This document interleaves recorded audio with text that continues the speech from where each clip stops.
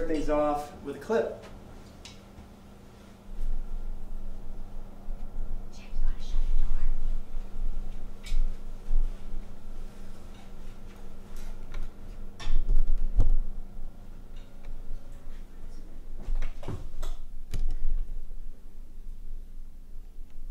So the thing I would say is, when you grow up, you tend to get told that the world is the way it is, and your life is just to live your life inside the world, try not to bash into the walls too much, try to have a nice family life, have fun, save a little money. But life, that's a very limited life. Life can be much broader once you discover one simple fact, and that is everything around you that you call life was made up by people that were no smarter than you.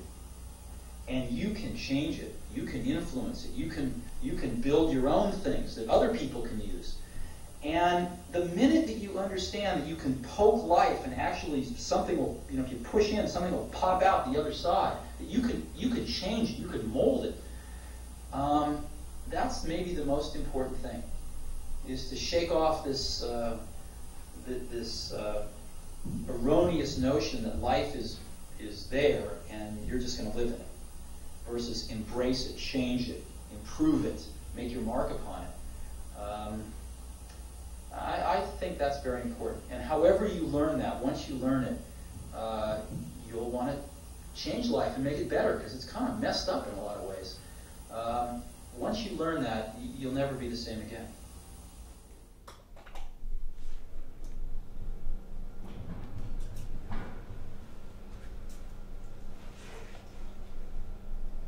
So last year I had to give a speech before the event. Can we go to the black screen?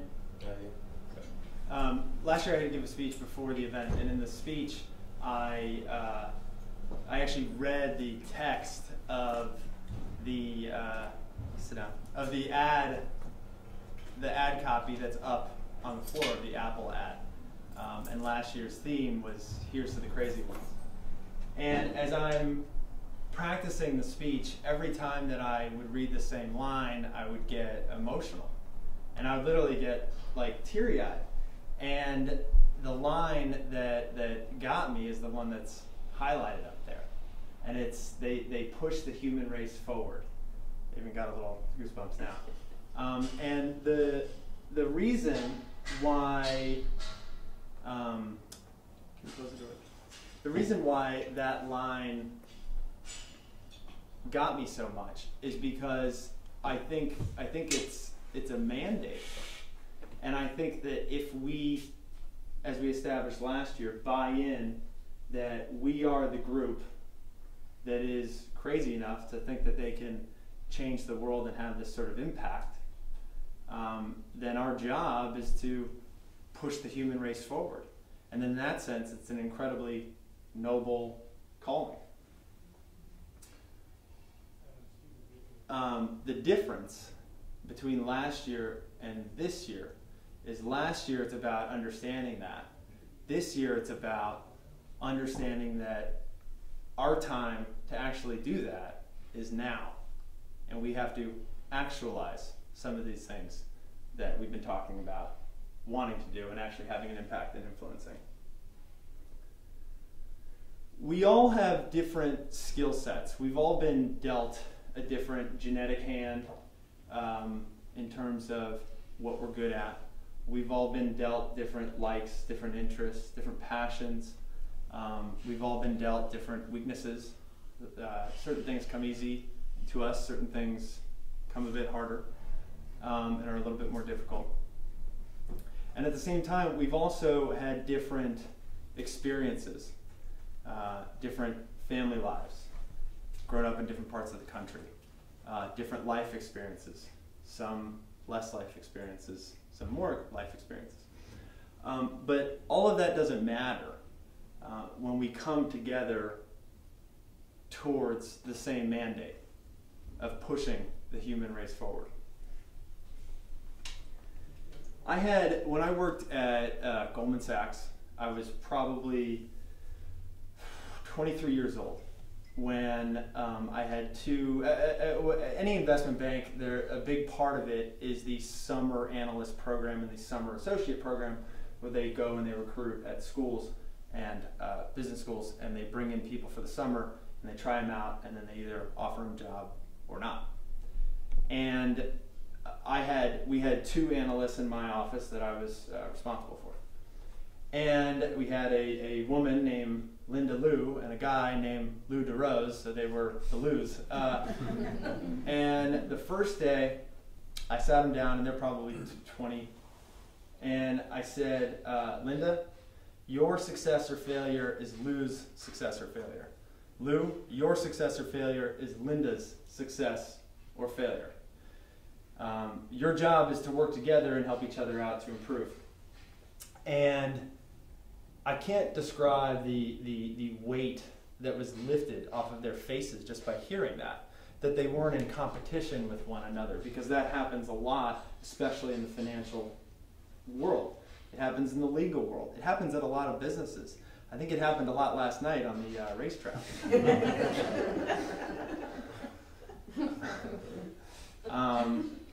But the weight that was lifted once they realized that they had a collective responsibility to work together, I'll definitely never forget. And this last year, I read a book by Mike Krzyzewski, also known as Coach K. He's the coach at Duke, the basketball powerhouse in North Carolina. And he poses an interesting question to his players that I'll do the same for you. And it's, what if I told you you could not experience personal failure?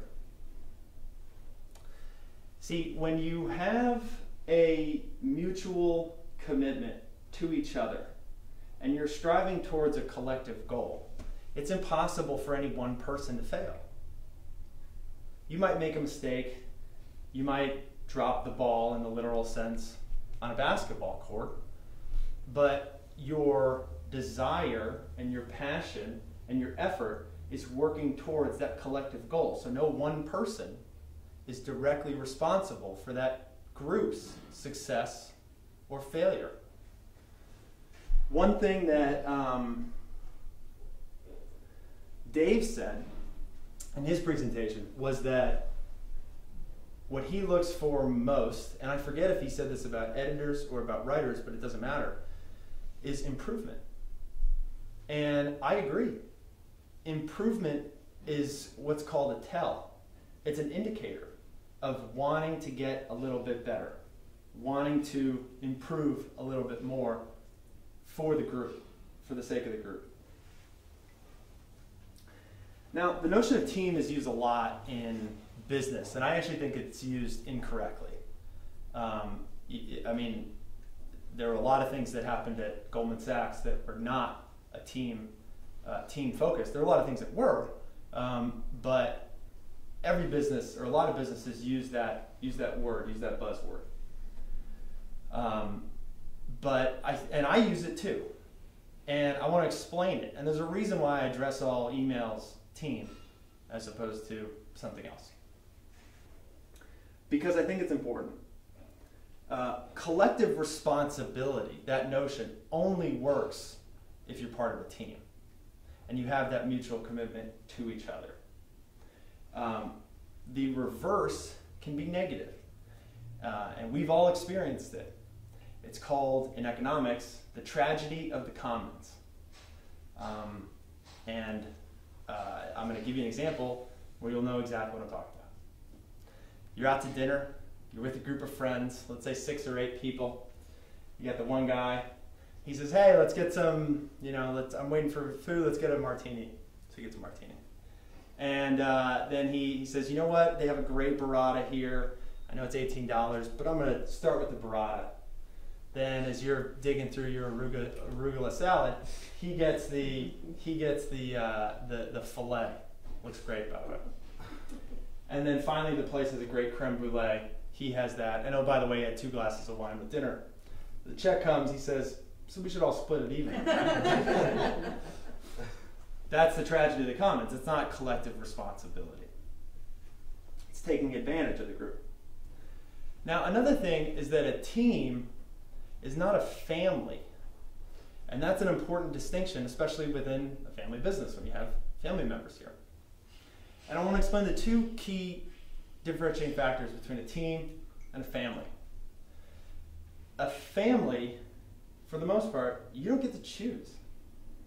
You're given your family, whether you like it or not. Here, you chose, all of you, chose to apply to this job. You chose to interview. You chose to accept the position. You chose to come to work every day. I don't mean to get all dangerous minds on everybody, but you chose to be here today. That is a choice.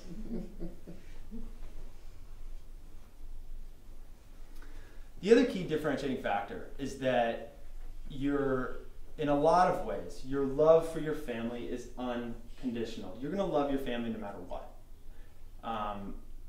And I see it in my wife's work. The amount of abuse that a parent can inflict on a child, the child can sometimes still come back for love because that relationship is so strong. Now, the reason why a team is different is because that love and that respect for one another is conditional, and it should be. The respect and that commitment that I referred to should be earned and not just a given. You should want to prove yourself to somebody else. This morning, I get great material from my wife. This morning, I signed up for a 6-week boot camp at the gym Equinox. And you have to go 3 days a week, Monday, Wednesday, Friday, 6 to 7 a.m. for 6 weeks. And we're in this boot camp, and as part of it, they have those. So picture like a rubber band with two handles on it. And what you do is you hook up with somebody else, and then you pull it, and it creates tension. Okay. So the instructor says find a partner. So we partner up.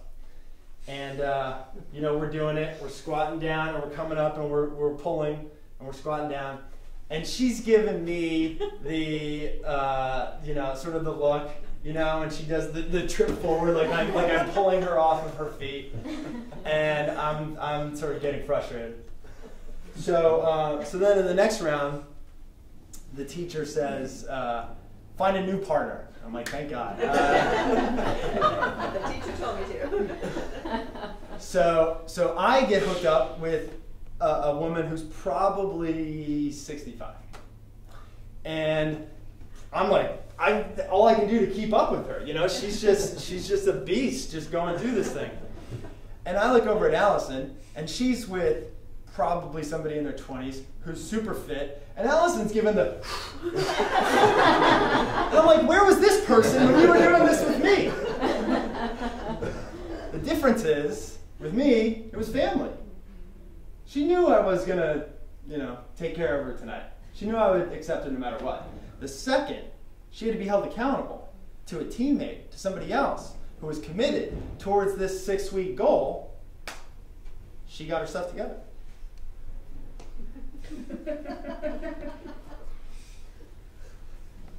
The people who are on the team are equally important to the concept of team itself. I was having lunch on Saturday with a friend of mine who actually works at his family's business. And he also went the startup route at one point and then went back. And he was telling me about raising money with venture capitalists. And those are people who invest in small businesses and hope that they grow into large businesses. And he said, I asked him sort of why his startup didn't work out. And he said, the team. And he said, these venture capitalists, they're not investing in your idea. They're investing in you. They're investing in the team. And I was sort of taken aback. And I'm like, here's guys who get business pitches all the time. And they're investing millions of dollars, sometimes tens of millions of dollars, not in an idea, but in a group of people. just assuming that's going to succeed down the road. That's the power of a successful team.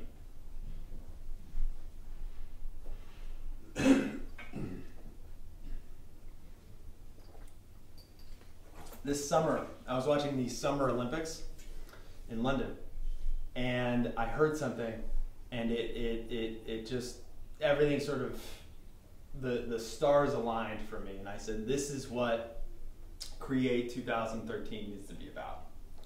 And it was 3 words. It's breathe, believe, battle. And I'm watching the women's beach volleyball.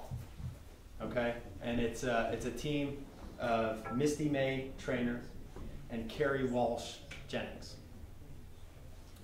And for those of you who don't know, they won it's two women and it's beach volleyball. They won the gold medal in 2004 in Athens. They won the gold medal in 2008 in China, and they won the gold medal in 2012 in London. So over a 12-year period, they have 3 gold medals.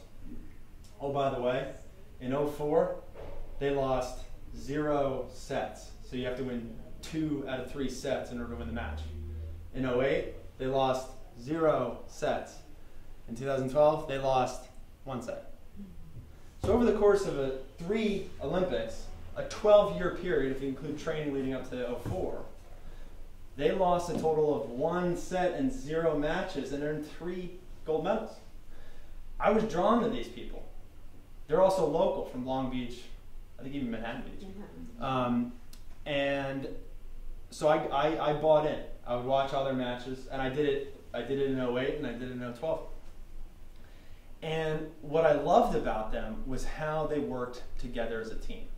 And the 2 things that I noticed that make Misty May and Carrie Walsh different are, 1, they never chewed each other out. There was not an ounce of negativity going from one partner to another, ever. And you don't see that in team sports, and you don't see that in life a lot of times. I mean, just drive down the 405. There's a lot of negativity out there. And especially when it's tense.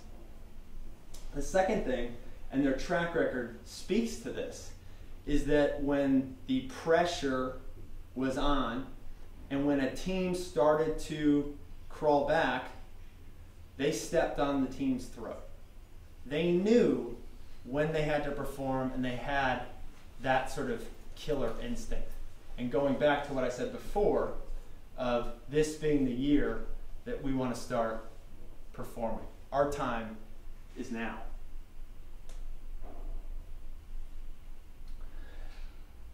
One of the, as I was watching Misty May and Carrie Walsh, one of the sideline reporters talked about an interview that she did with Carrie, and she was quoting her coach. And they just repeated the same 3 words and saying, and it was breathe, believe, battle, over and over during the match.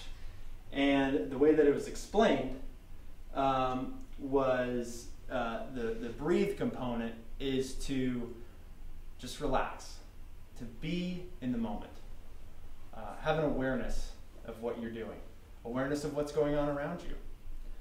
I read another basketball coach's book. I didn't think about this, but I read Phil Jackson's book, Sacred Hoops, and he tells this story. And he says, it's a Buddhist proverb. 2 monks were traveling together in a heavy downpour when they came upon a beautiful woman in a silk kimono who was having trouble crossing a muddy intersection. "Come on," said the first monk to the woman, and he carried her with his arms to a dry spot. The second monk didn't say anything until much later. Then he couldn't contain himself anymore. "We monks don't go near females," he said. "Why did you do that?" The monk that he was traveling with him replied, "I left the woman back there. Are you still carrying her?" I love that idea because of its imagery of physically holding on to whatever it is that we hold on from the past. It could be something that happened here. It could be something that somebody said. It could be a life circumstance that's happening outside. But as hard as it is, and I admit it's hard, the more that we can be in the moment and focus on what it is that we're doing, as opposed to carrying all of our baggage with us, it will help us move forward towards that collective goal. The next one is believe, to have faith that you can rise above anything.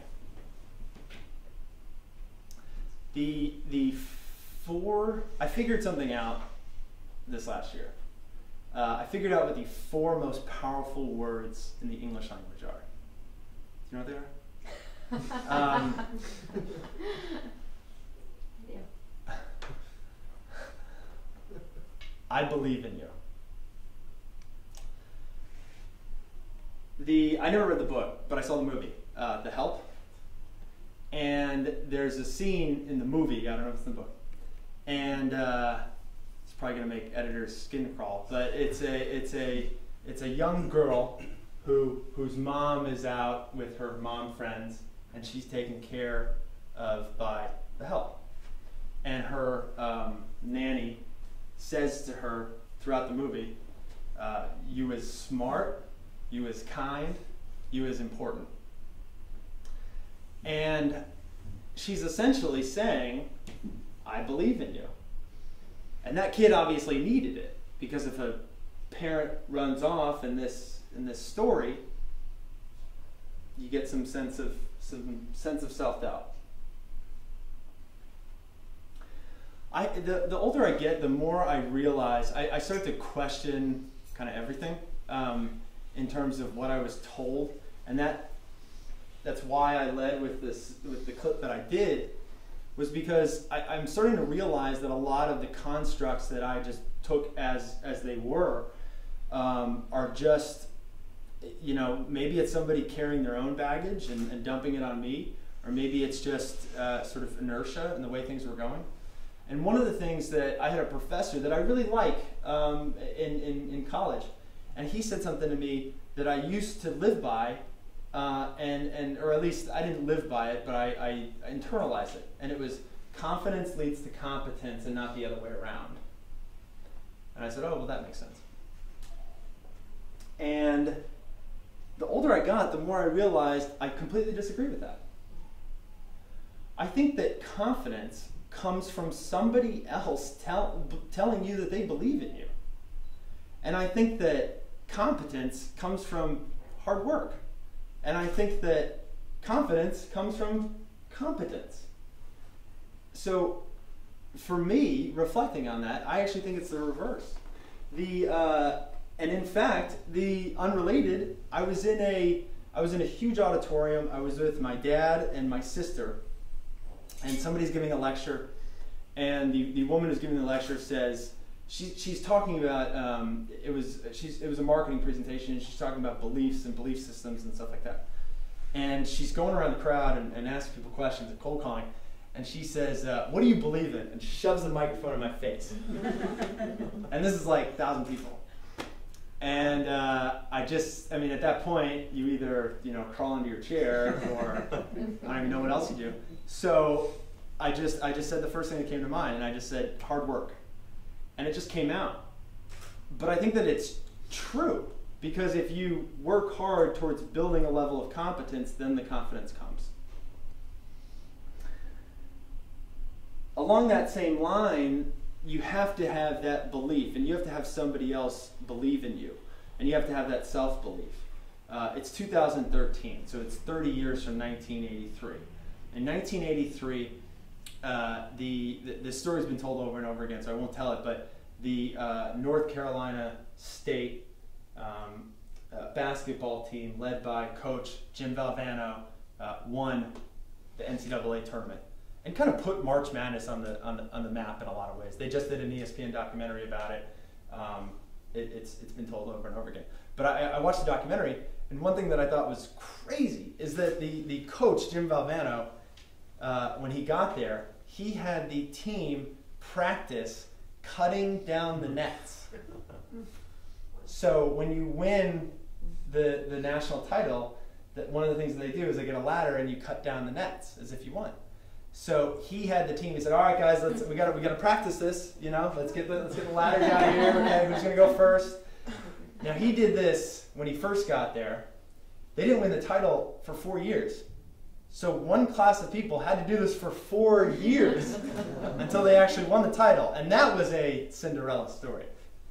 But what Valvano was trying to do is instill a belief in his team that they were good enough to get there and paint a picture and a vision for when they did get there so that it wasn't so foreign to them.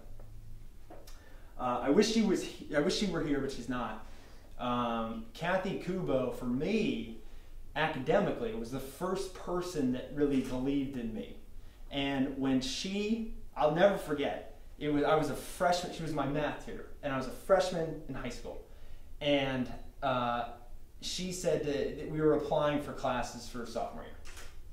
And she said to me, I said, oh, like there are applications for honors geometry or something like that.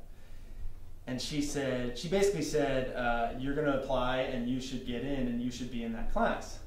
And I don't know why, but it wasn't until she said that I actually believed in that, because until that point, I viewed myself as there's no way I could survive in that class. There's no way I could live there.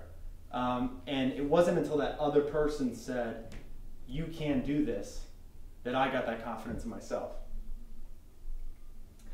Finally, battle.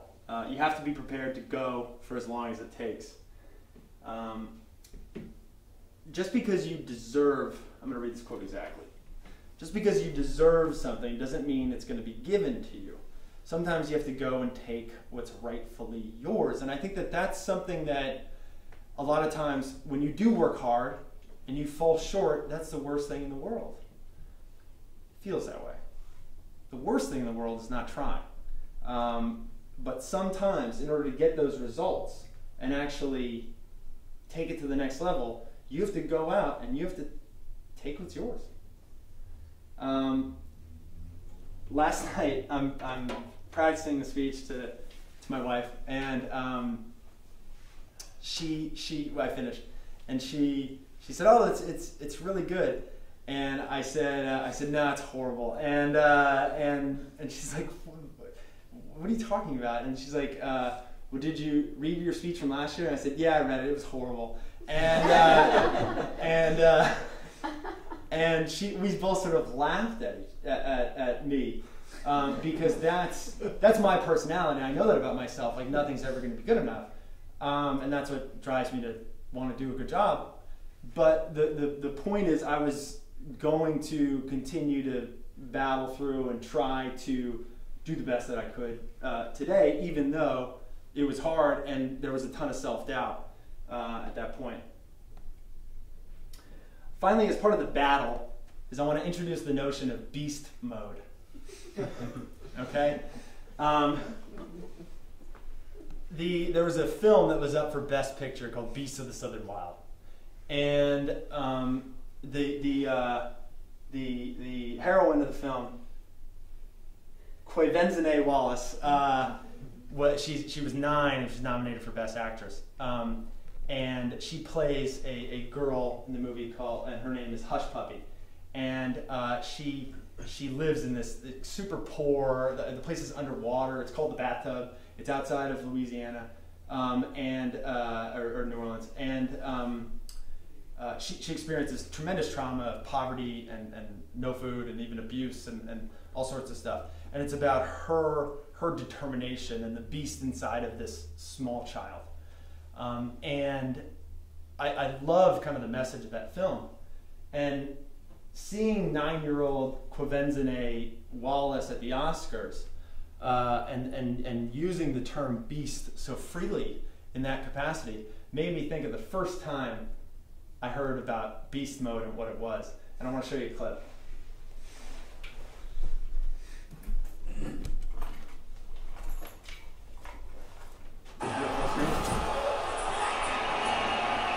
Crowd silent now Saints have the ball. Oh, look at this run. What a run. Marshawn Lynch. Still on his feet. He's launching his way for the touchdown.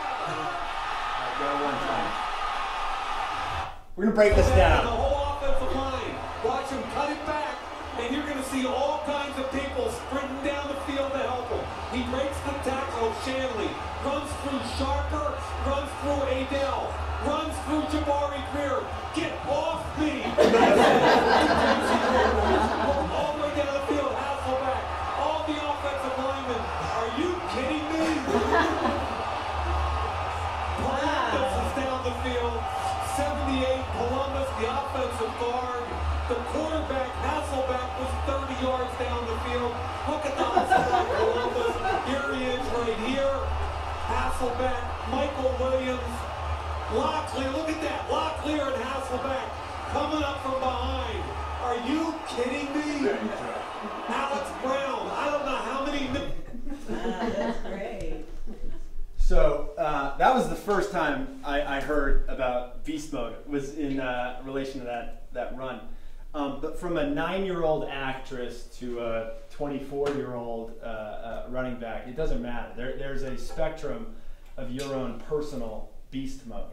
And the way that I define that is finding that passion of what I talked about before, is what's inside you that's going to that you just feel is sort of in your blood and in your DNA and going to explode if it doesn't get out and doesn't get manifested in some way, in a good way. I was sitting on a panel for for people interested in applying to Stanford Business School, and somebody asked a really good question. They raised their hand and they said, "You know, I haven't cured cancer. I didn't have a parent die. I didn't start a company. I feel like I have no shot of getting in." And the woman who on the admissions committee said, "We look for people who do ordinary things extraordinarily well." And I love that phrase because it really kind of simplified life in terms of the game plan of, yes, we want to push the human race forward and that's our collective goal. And how do we do that? Now, the opposite is doing ordinary things extraordinarily poorly. So as part of this boot camp thing, I get up at like 5:15, and in order to get myself out of bed, I have to prepare the coffee maker the night before. So I get out of bed, I put it on, I go brush my teeth, I walk the dogs, and then I'm out the door.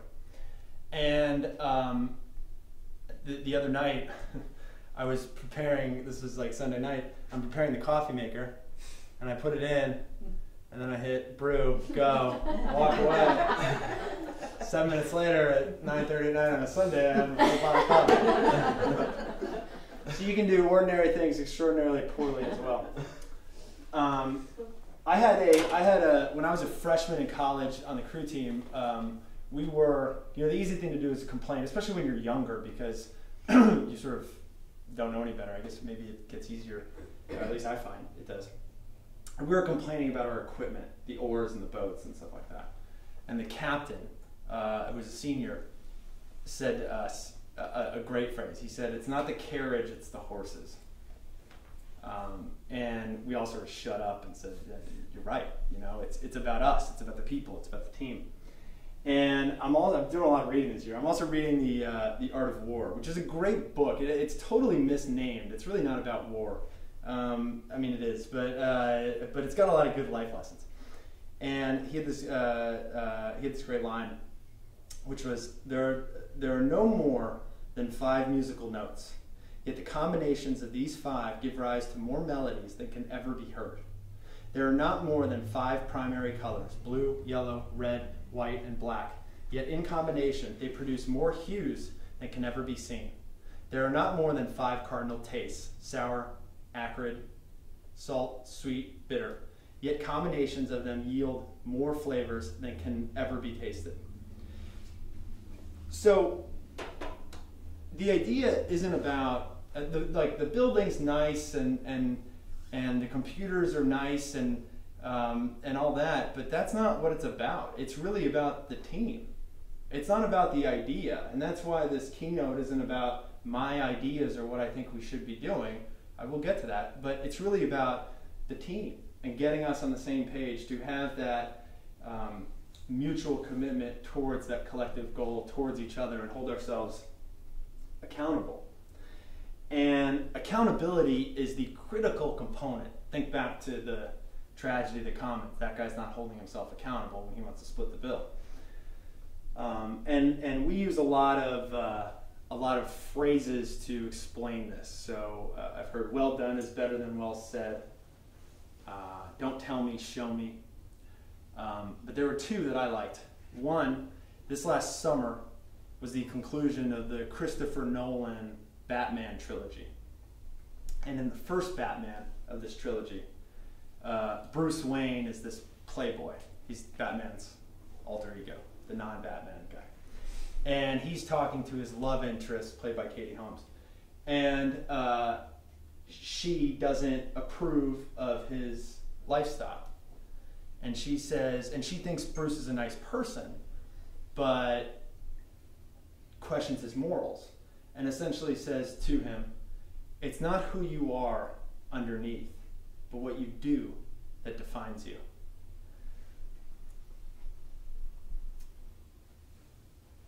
On a more serious note, Nelson Mandela spent 27 years in a South African prison for opposing his government and wanting to end apartheid. And he would read the poem Invictus, and there was a movie about that. And the last two lines of the poem are now up on the floor. I am the master of my fate. I am the captain of my soul. Here's a guy who had every reason to complain about his situation, every reason to put blame elsewhere. But in order to survive, in order to continue moving forward, he had to realize that he was in control of his fate. He was in control of his emotions and how he was going to proceed going forward. And speaking of going forward, last year it was about building a platform. And we did that. We have, and we're in the works, we have Alpha Comedy, which is launched and growing and continuing to improve. We have the broadcasting network with weekly shows that are building an audience. We have, we've published multiple books, ebooks. We've already completed one audiobook and we're working on the second. We have plans for websites for our existing content. Now, this is just the, to use a business term, the low-hanging fruit. We're opening the fridge, we're seeing what we have in there, and then we're making a meal with what we have in the fridge. We haven't even gone to the grocery store yet. In terms of making a new investment in a super new business. The audio is sort of down that road, but we're still leveraging existing content to a large extent. And I think going forward, in order to make that jump, in order to actualize a lot of the stuff that we want to do, we need to make a change. And there is, has anybody heard of the company Tough Mudder? Yeah. You have. Anthony, what is Tough Mudder? They run races that are extreme races. It involves going through this muddy obstacle course. There are electrified wires you have to crawl under. There are walls you have to climb over. You're in a team, and your entire team has to make it through this extremely challenging, brutal race and all sorts of tough conditions. That's right. So I saw, and it's only been around for, I think, since 2009, like a couple, even 2010, only a couple of years. And I saw an interview with the CEO. He's a British guy. He was British Special Forces, Harvard Business School grad, and somebody was asking him about it. And he said, and the person who was asking, it was I think Reuters interview, and the interviewer was saying, well, this is, you can copy this idea pretty easily. So the barriers to entry for a competitor are very low. And we've seen that. Spartan Race is coming out, and there are some other competitors out there. And the founder of Tough Mudder, and their revenue has grown like a hockey stick. In 3 years, they're doing $30 million in revenue a year. He said, they can't do what we can do. And the guy was like, well, what are you talking about? He said, well, when you want to do an Ironman, you want to do an Ironman. You don't want to go swim and run and bike just at a random race. And the guy's like, I'm not following. And he said, we're a marketing company that puts on events. And that was a critical component for me. And that stood out in my mind. Here's a guy, I mean, the first thing Anthony says is they run races and they're extreme and all that stuff. He didn't talk about any of that. He said, we're a marketing company. What does that have to do with running races? The answer is, it's not about the idea, it's about the team. It's about his group of people understanding, okay, how do we package that and market it and present it to the public in a way that's unique and different and feels different and branded in a specific way that they know, and they only want to do Tough Mudder. It's the same thing with the gear that a lot of you are wearing. It's to make you feel a certain way. It's the same reason why the homepage is a certain way. It's to give you that sense of brand when you're associated with creators. I had a friend of mine who started a shoe company called Teeks, and they make foldable ballet flats with a blue bottom. And he was telling me about the shoe business. And he said, it's one of the most cutthroat businesses that there is. And I said, what do you mean?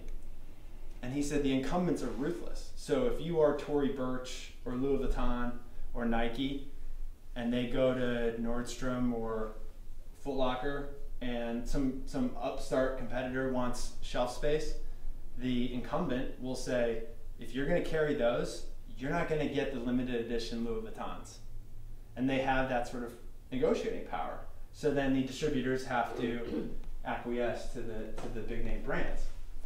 Now what he said is his plan is to own Facebook, in the sense of all of his marketing is done through Facebook, and he'll own that demographic, and they'll sell only through Teeks.com, through his site.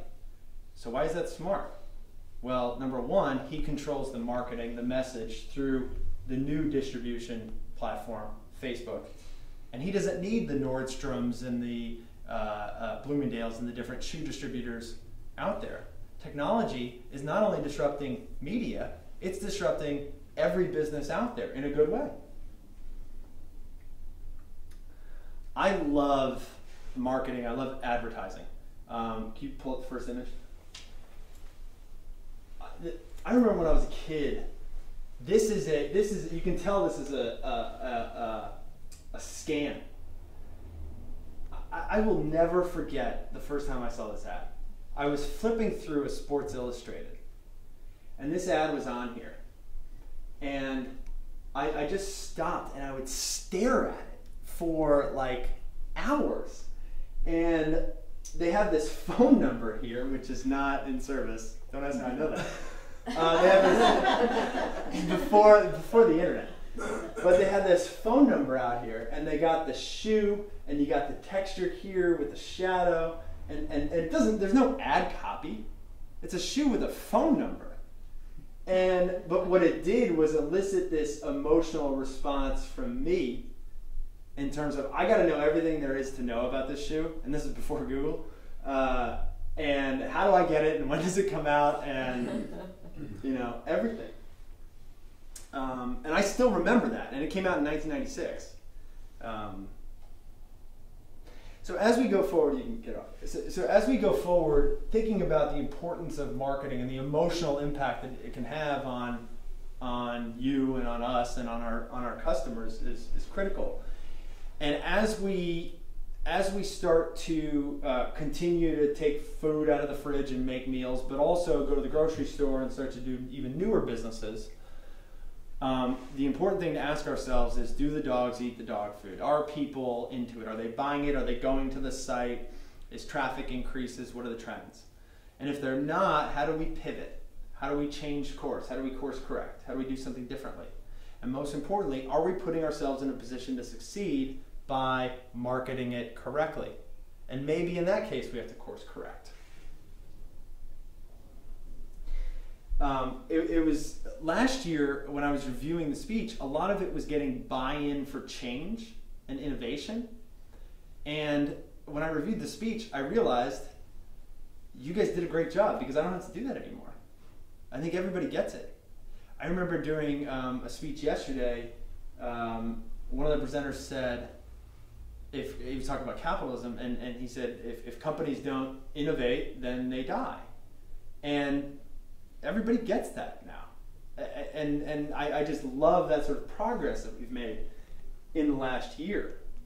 And I think that in the next year going forward is how do we start to actualize results, and how do we start to become a marketing company that produces content? That's the big change. So you pull up the last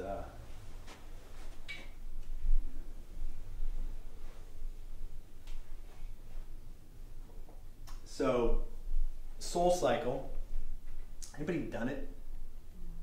They're not out here, are they? They are not here. Not yet. So Soul Cycle is it's spin class, but you have to pay $30 to do it, and it's 45 minutes. Sold yet? So what Soul Cycle's been able to do is offer a product that is branded in such a unique way. It's not an incredibly innovative idea, but their marketing and their brand truly is innovative. Now at every Soul Cycle studio, this is up on the wall. And nobody's explained it to me. And I don't really care what their meaning was, but this is how I interpret it. When I read this, I think about the question, how will you be remembered? What's your legacy? How do you want people to think about you? What's the first word that comes to mind? You can click up. And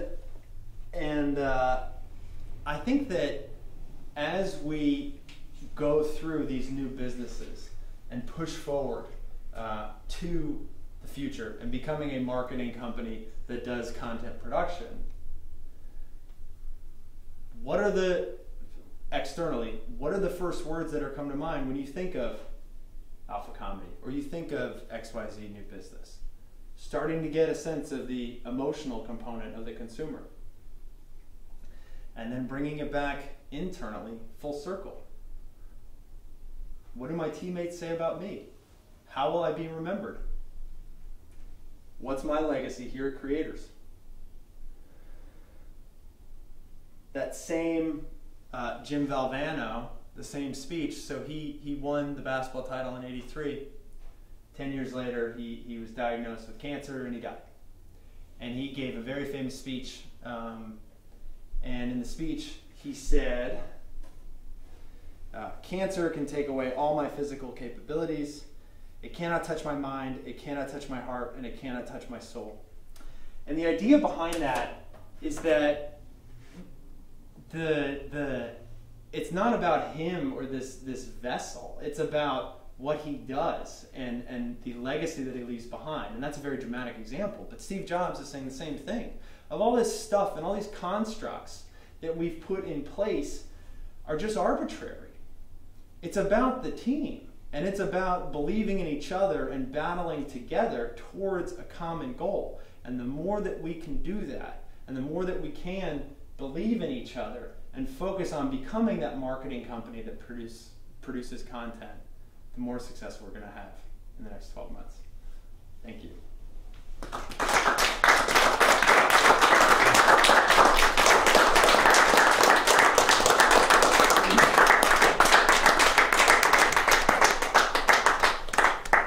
I'll take questions. Can I say one thing? Bob Gardner has asked if everyone could stay here so he could do a stage shot of this. So let me go tell him. Have you done Soul Cycle? Once. I don't love it, but I understand the appeal. Are the shoes intentional? Maybe.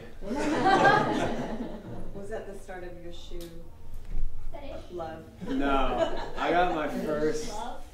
Those are the 11s. I got my first Jordans. They were the 7s, so 4 years before. Wow. I wore those shoes so much that there was a hole in the bottom and the air bubble came out. Because when you're a kid, you just have one pair of shoes. You just wear them all the time. Yeah. Oh, no. Yeah, I know. I like what you said about this is a marketing company, because we've never really defined it that way. And I think that's very encouraging.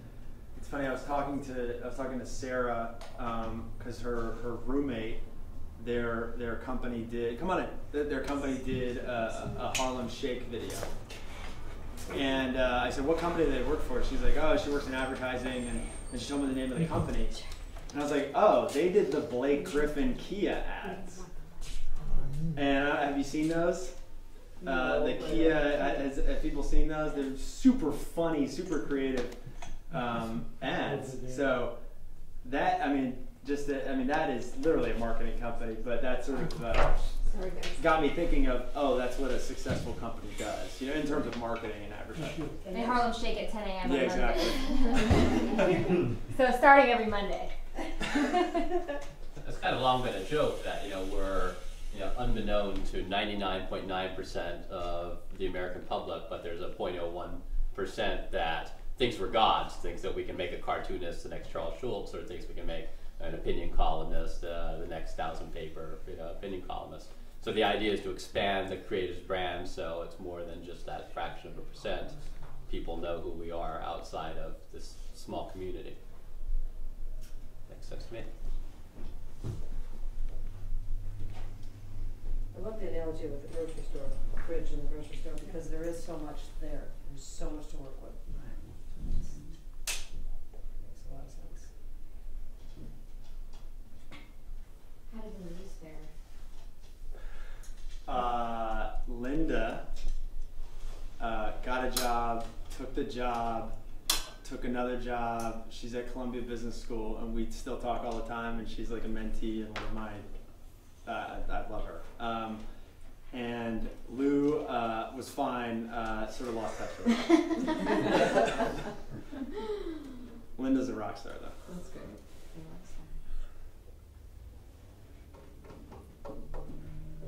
Anything else? Comments? I have a question. Yeah. Confidence, competence, competence, confidence. I personally think it's back and forth. Like if you want to learn to drive, the only way you really learn is to drive.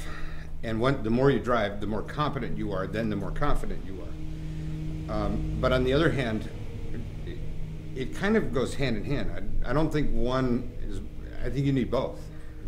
But you do, definitely, the more competent you are, the more you build your confidence, the more successes you have. And I'm not, I think that the professor made it sort of black and white, and I do believe it's super gray.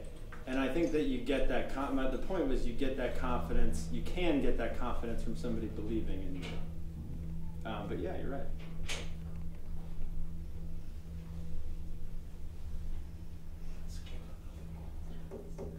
Well, contrary to what you think, I think you did a very good job. It was very interesting. I felt like David Letterman. He's super cynical and thinks everything's horrible. So. All right. Well, anything else? No? Okay, so our 10:30's here, so you have 19 minutes. Wait, I think Bob wants to get a few shots. Oh, I'm sorry. Yeah, you're right. A few stage shots. We're just having trouble finding a plug. That's okay. We're going to have another event in 20 minutes. Oh, okay. But In here? So is everybody going to take a break? And yeah, but I don't know if they're not going to be seated like this. Okay. So if you want to do some now, you probably should. Okay. Wherever you want. Is there a closer plug?